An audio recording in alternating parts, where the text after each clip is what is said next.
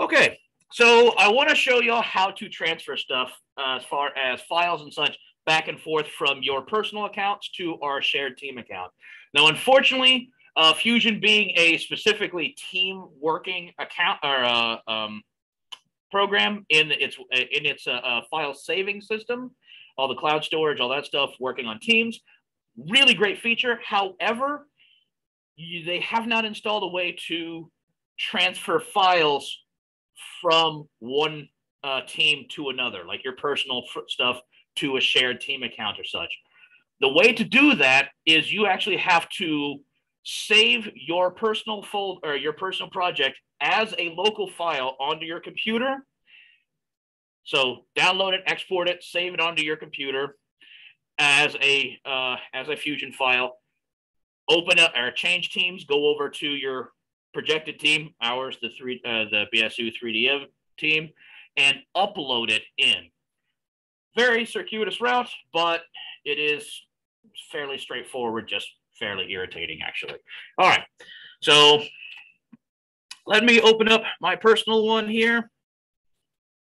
Change around, see what kind of dumb stuff I've been working on. Let's see here. Plant hook, sure, cool. I was making some hangers for some plants around the windows. Okay, so something like this. All right, so what I would need to do is go to File, Save As. Let's see here. No, that's not going to let me do it. I've got to be able to do it that way. Okay, I couldn't remember if it was Save As or Export. All right, so you go to Export, and this would be the Autodesk Fusion Archive file, the .f3d.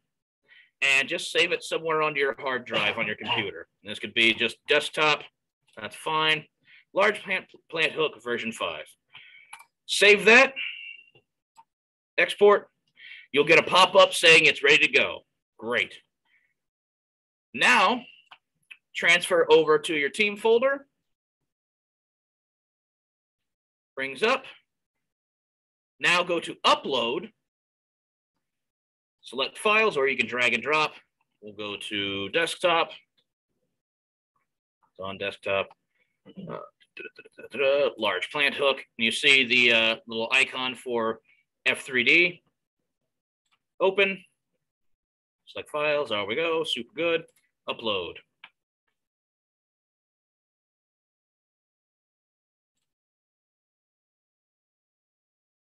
Complete. Great.